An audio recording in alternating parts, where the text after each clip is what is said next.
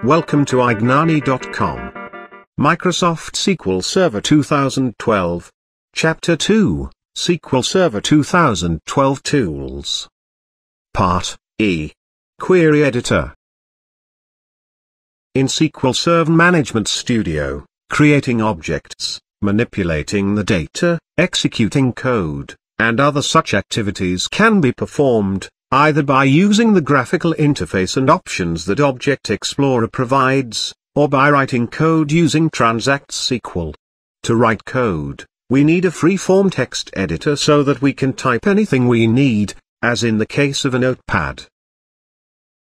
Fortunately, SQL Server Management Studio provides an editor, with a tabbed entry window, occupying the document window area. The editor that we are referring to is known as a query editor. The query editor is explicitly designed for writing T-SQL statements, but it works similar to any text editor. You can open the query editor by clicking on the New Query button on the toolbar, or by selecting File, New, Database Engine Query from the menu. The Connect to Database Engine dialog box appears. Provide the server name, authentication info and click Connect. It creates a connection handle and assigns it to the query editor. The query editor opens up. Notice, the Object Explorer does not display anything. The connection handle is specific to the query editor. Once the query editor is open, you can use it as a normal text editor. But as you start to enter some statements, you'll start to notice its features. Before proceeding, let me introduce you to some key elements on the toolbar. This is the Available Databases drop-down, from which you can select a database to execute your queries on. The Execute button, used to execute the queries, and Debug button, if in case you would want to debug the T-SQL statements. The Parse button is used to validate the query to find out errors. Though it doesn't find every error that might occur, it's good in ensuring that the syntax is correct. Let me type in a simple select statement. First thing that'll come to your notice is that the query editor will automatically display various elements in different colors. For example, keywords are displayed in blue by default, and literal values are displayed in red, which makes it easier to read and understand the statements. Another feature, that is the highlight of Query Editor, is Intellisense, which automatically displays completion lists that can be used to complete the keywords or other elements while writing the SQL statements. Notice, as I type, the Intellisense list appears, with all the objects containing the characters that I typed. All that is required is to use the arrow keys to select the item from the list, and press Tab to complete the word. As I select the schema named person, and press dot, it displays all the objects that belong to that schema, and as I type in next set of characters, the list filters automatically, making it easier for the user to select what is required.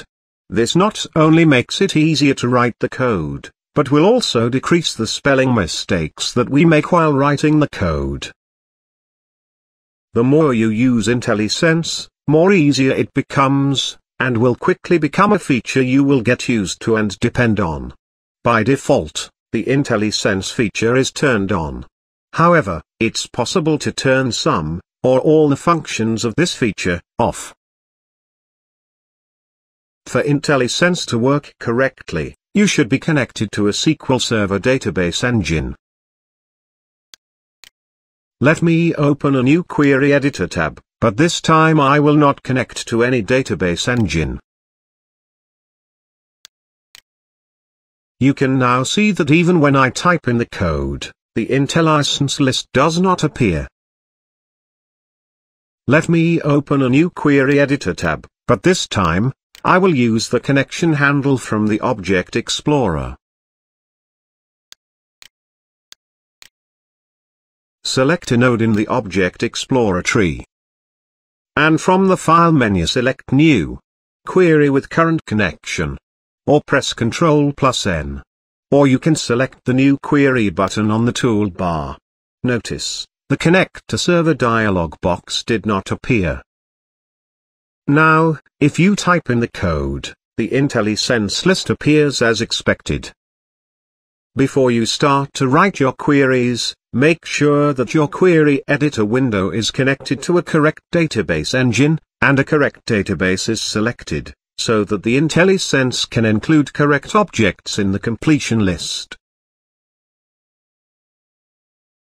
You can identify the database name, and also change it, from the Available Databases drop-down on the toolbar.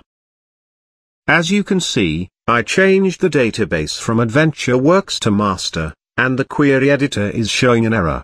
Also, if I type in the code, the list displays a different set of objects. The Intellisense list only shows the objects related to the selected database. Once I select the AdventureWorks database, the Intellisense list shows the objects as expected. To change the active database, you can type in the database name, or select it from the Available Databases drop-down.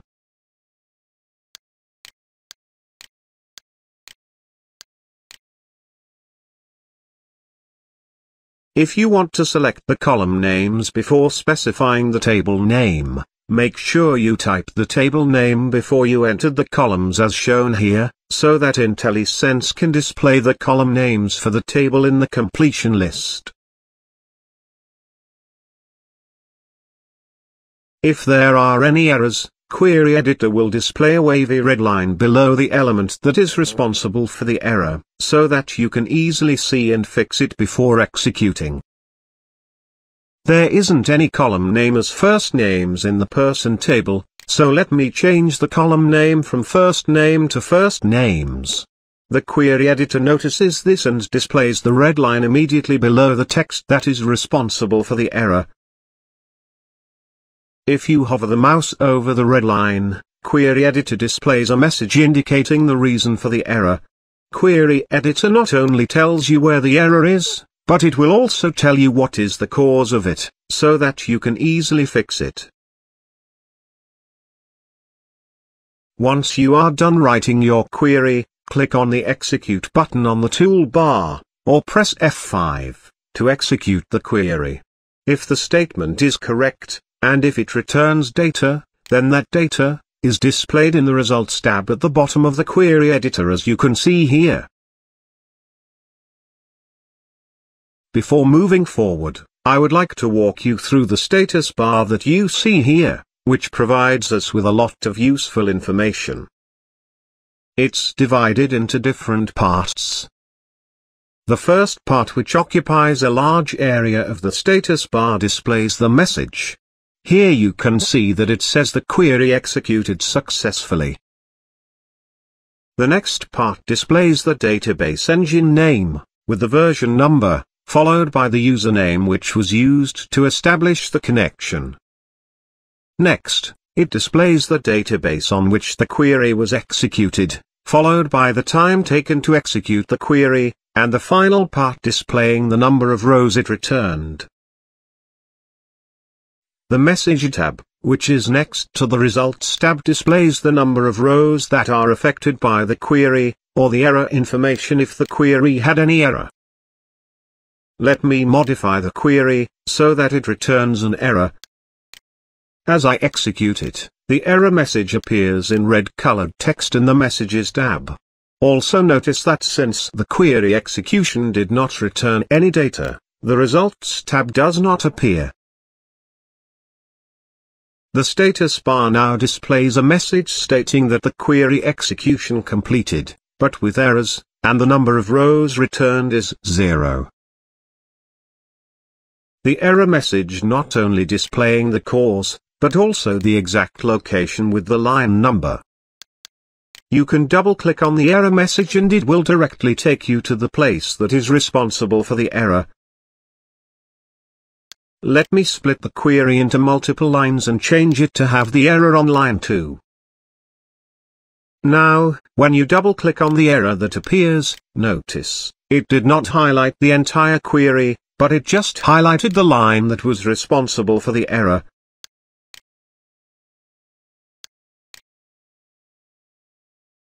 Saving queries. To write a query, you would have put in some effort, and you would want to save it, for future use, so that you can open it again, and execute it, or modify it later on, or use it as a base for writing a new query. If you have used other Windows text editors, Query Editor is no different from them. To save a new query or to save a modified query, just use the Save command. Select it by clicking the Save icon on the toolbar, or by selecting File, Save from the menu, or by pressing Ctrl+S, which will open the Save File as dialog box. Select the folder where you would want to save, give it a name, and click Save. If you try the Save command again, it will not display the dialog box, but instead it will use the previously provided details and save the file automatically in the background. If you have already saved the file, and would want to save with a different name, use the Save As command.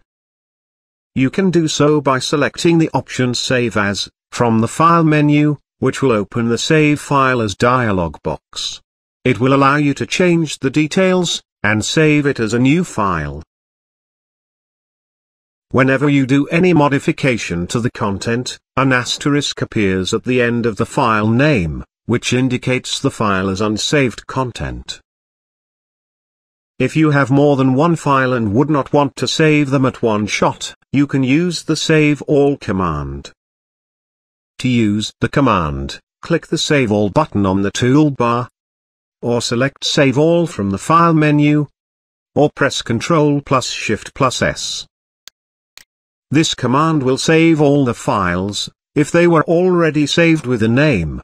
For new files, it will show the dialog box, so that you can enter the file name and path to save it.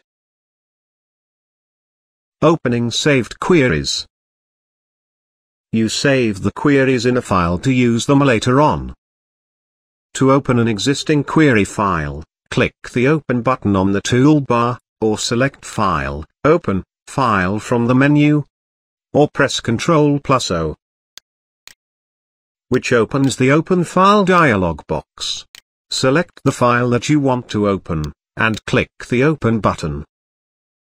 Connect to the database engine if required. And also make sure you select the correct database from the Available Databases drop-down. As mentioned earlier, Query Editor is a tabbed entry window, where each file opens up as a new tab. If you have more than one file opened, then they will be displayed as tabs so that you can switch between them by selecting the appropriate tab. But at any point of time, only one file is visible. There may be situations wherein you would want to view the contents of two or more files side by side instead of switching between them. Query Editor provides you with an option to split the window layout into tab groups. Right-click on the tab name, and you can find options to create a new horizontal or vertical tab group. Let me select horizontal, and it divides the document area into two tab groups. One above, and one below, and you have two files opened side by side. You can work with them as you do normally. When you execute the query, they have their own results pane. If you can notice, the first tab group has two tabs. We can create another tab group and see all the three files side by side.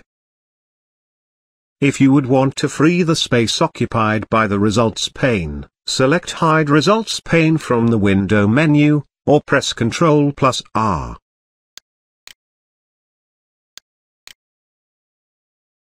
If you open or create a new query, it will show up in the active tab group. You can also open the new file in a separate tab group to see all the 4 files side by side. You can right-click on the tab and choose to move it to the other tab group. If there is only one tab in the tab group and if you move it out, the empty tab group will be removed. There is no limitation on the number of lines or number of different queries you can write in a single tab. If there are more than one query and if you press the execute button, it will execute all the queries, with the results appearing separately, though all in the same results tab. The Messages tab shows the number of rows affected for all the queries that executed successfully in the same order. If you want only some part of the code to be executed, select it and then press the execute button, which only executes the selected code.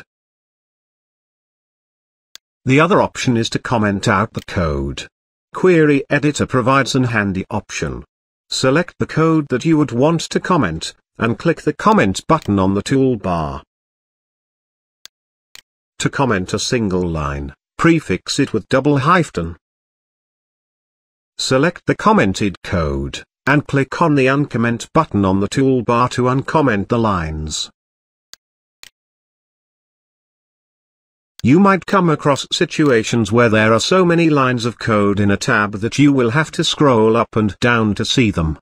If you would want to refer to a piece of code at the top while editing something at the bottom, we'll have to scroll.